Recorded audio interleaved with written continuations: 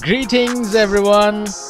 So I have found this amazing platform which is Mocktailswap, and this has come with a new feature with this ERC 1155 standard semi-fungible tokens. So they're using this, and today we're going to talk about this feature. What actually is this ERC 1155 and what is actually semi-fungible tokens? So yeah, we're going to talk about that. So while I talk about it, let's take a look at their bounty campaigns at their Bitcoin forum page. What is so special about ERC 1155? So the new standard is a powerful tool that joins fungible tokens that have been widely accepted with the list of ERC20 tokens to the non-fungible tokens that are popularizing themselves with a list of NFT tokens, which is non-fungible tokens, right? So in addition, the interface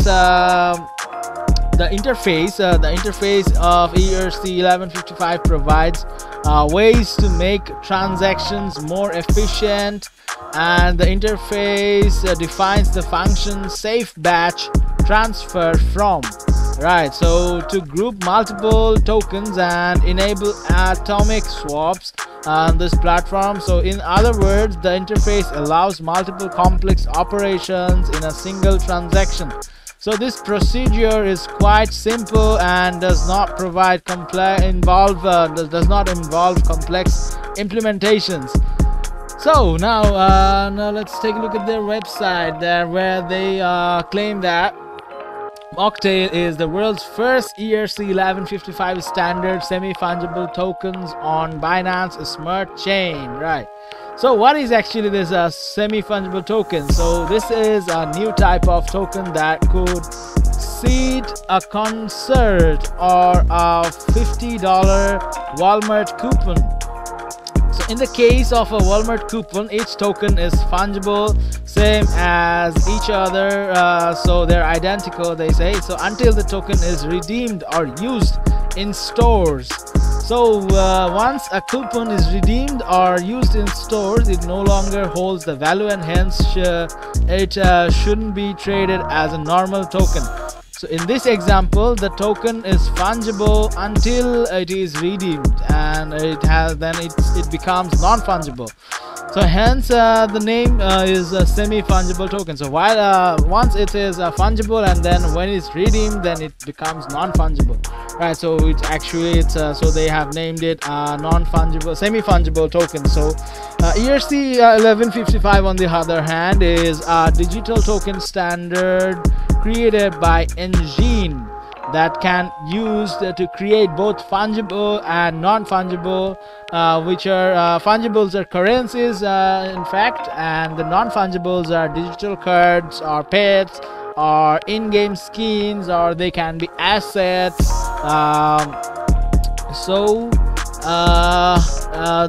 They can be assets on the Ethereum network. So by using the Ethereum network, ERC 1155 tokens are secure, tradable, and immune to hacking, right? So stake, or now let's talk about their stake or mock tokens to earn new tokens. So that you can unstake at any time them, and rewards are calculated per block, and the staking pairs are mock pools, and then BNB pools, they have BUSD pools, and they have WBNB pools. So that's pretty much about it. So additionally, each token is semi-fungible, unlike ERC 721 non-fungible tokens, which can only be owned by one address. So semi-fungible tokens also means that each token types can be owned by multiple addresses, and one address can own multiple copies of each token, right? And their ticker is mock coin tokens, and the chain is Binance Smart Chain, which is BEP20.